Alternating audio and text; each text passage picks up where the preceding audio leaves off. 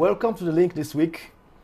Thank you for always joining us. We hope we are being useful to you by providing information that you can use every week. Practical things. And tonight we have a practical thing also. We're discussing apps or applications. Many of you have WhatsApp and stuff like that on your phones. That's an app. Now, there are many, many apps in the world, and many people are studying IT to do apps. But how do you make an app make you money? Not all apps can make you money. Tonight, my guest is Allan Rwakatungu, who is the CEO of Xente Limited. It's an app in the financial sector. Welcome, Allan. Thank you, thank you. What sort of app, Allan? What sort of apps make business sense to build? Because people can build apps because they've done IT. But what makes sense business-wise to build as an app? So thank you very much, Sam, for inviting me onto this show. So my answer to that is that an app, which remains an app until, in order for it to become a business, it has to become a real business. Yes. Meaning that it has to follow the fundamentals of business. It has to have customers who are paying, and it makes money. Okay. So that's my answer to that question. So in order to have the app that makes money, what do I need to do before I start to think about building one? Think about a normal business, right? A restaurant, okay, right? In order for you to have a restaurant that makes money, you have to cook food. Okay. People have to come and buy that food and pay you, and your cost of making that food has to be lower than the money that you're given, so that you make a profit. Okay. So apps are also like that. They cost some money to make, but an app that is not used by anybody is a dead app. Okay. It might be okay. It's an app, but it's a dead business. Right? It doesn't make money. It doesn't make money. Okay. Yeah. Do I need to do? Some people say research. Is there such things that I do research and then said, okay, maybe there's this gap in the market? I know it's important even for the app. I keep going back to the fundamentals of business, right? Yeah. It's doing an app business is like doing any other business, right? Yeah. One, you have to have passion for that business, right? And then when you have passion, you understand the problem quite deeply.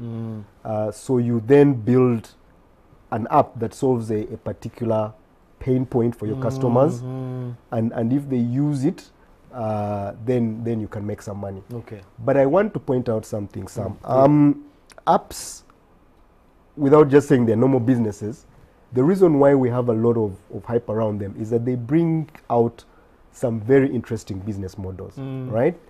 For example, WhatsApp, you don't pay a shilling, yes, and you use it every day. And when it was bought for 19 billion. Why? Right? The answer to that question is, especially in the app business, is that if you're not paying, you are the product. Okay. So like Facebook, you don't pay because you are the product. The customer is somebody else studying your numbers, who's studying the numbers and is okay. Yes. That's a very interesting thing we can touch now. That's a whole different animal. How does an app maker transform an app into money making? And the keyword is transformation. Yes. Just to follow up on the last thing I was saying. So apps bring out some very interesting business models, right? So unlike traditional businesses, right? I was giving the analogy of a restaurant. Yeah. A lot of businesses, actually, other than apps, have a limitation of distribution, right? Absolutely. Because you're in a location, and people either have to come to that location or you have to go to them, and so they're already limited by that, right? So what apps do is that they make distribution easy at an instant, global, right?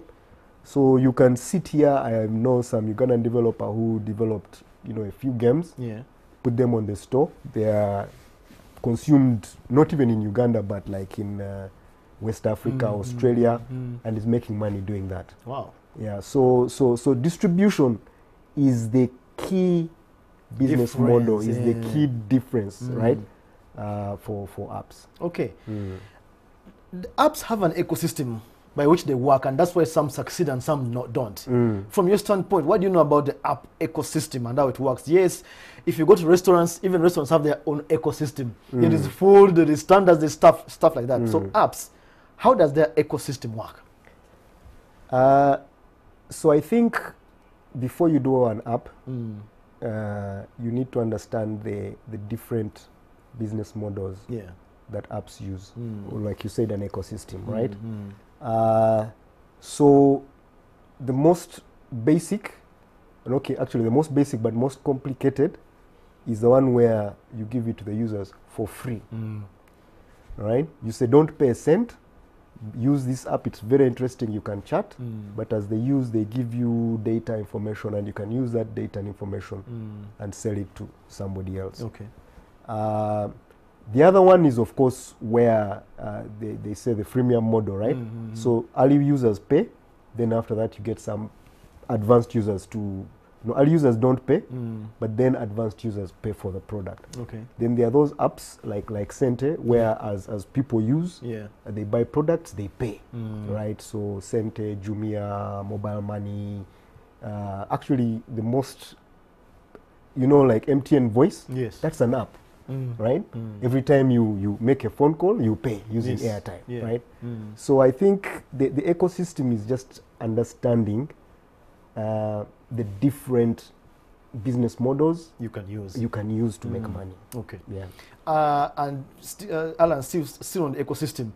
At the front end, I'm a developer. Maybe I'm not even a developer, but I'm a business person. Who else plays a role in the app making money? You said distribution. Who else? I have an app, I've built it. What supports me? What support systems? How do they work? You asking me these questions and you're saying apps, but you could as well be asking business, right? Right? Because you've done your app. Businesses of apps. Yes, businesses of apps, right? So you've done your app, it is finished. Yeah. Then you need customer service, you need marketing, you need sales, you need for us who are processing money, you need risk and compliance, you need a CFO, you need HR, right? So you need the normal things of business.